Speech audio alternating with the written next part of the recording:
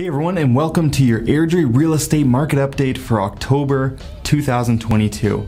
Now, I've been asked a few times why our market here hasn't dropped as much as other markets around Canada recently, and I'm going to touch on that a little bit in this market update. But first, go ahead and smash that like button if you like these monthly updates, and subscribe so you don't miss all the videos we will continue to put out about Airdrie and Airdrie real estate, and also hit that bell to be notified when new videos come out.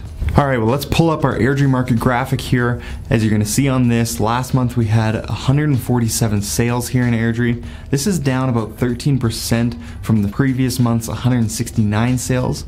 We saw about 165 new listings within the month of September, which is also down from last month, down about 25% compared to the 220 new listings we saw in August. So that's interesting. Both are coming down, but new listings comes down at double the pace of sales right now. So how does that affect the market?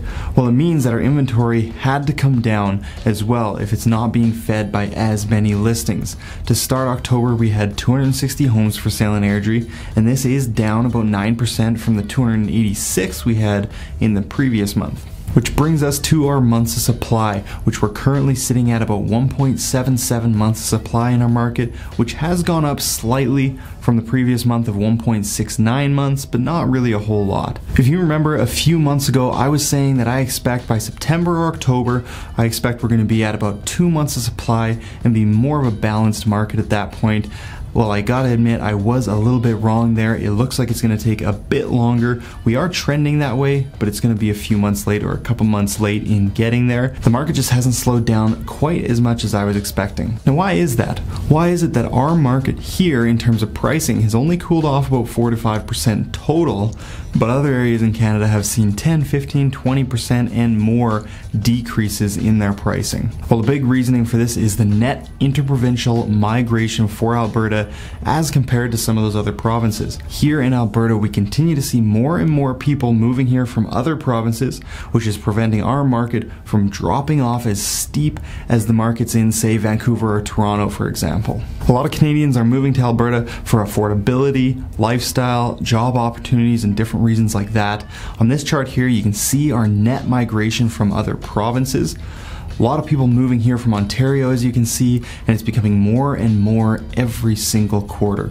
And even BC, who last year we were actually losing people to, now as of Q2 2022, we had a net positive moving from BC as well. Alberta did see a net migration of nearly 10,000 people in Q2 this year, which is a level that we haven't seen since back in 2014, 8 years ago. And as long as we continue to see this type of demand from people moving here, it's unlikely that we're going to see a crash in the market the way things are going right now. More likely just a continuation of the gradual slowdown that we've seen for the last 4 to 5 months now. Now, moving on to our pricing, our overall benchmark price did move down another 1.5% last month.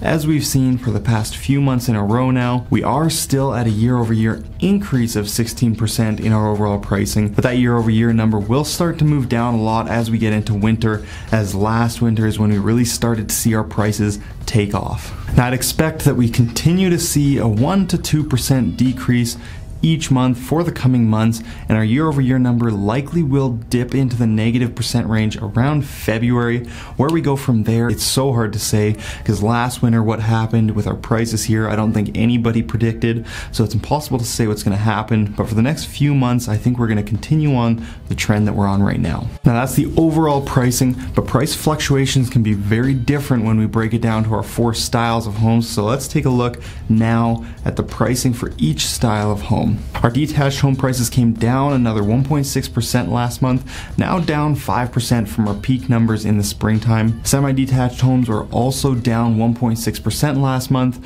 which puts them down 5.5% from our spring highs. So they're actually the style that's come down the most from those spring highs at this point. Townhomes saw their first decrease so far in 2022 last month, down just 0.6%, and we are still up 21% year over year right now on those townhomes here in Airdrie. And apartments had no change at all in the pricing last month, so apartments are still up 22% year over year, which makes them the best performing year over year style of property in Airdrie right now. All things considered, our market here in Airdrie is still historically quite strong, especially when we're comparing it to other markets right now across Canada or even across North America. If you are thinking about making a move, I'd love to have a chat. All of my information is down below, or if you'd like to have an evaluation done on your home or receive my monthly market report specifically for your neighborhood, links for all of that are down below. Again, my name is Brad Walker with Real Broker.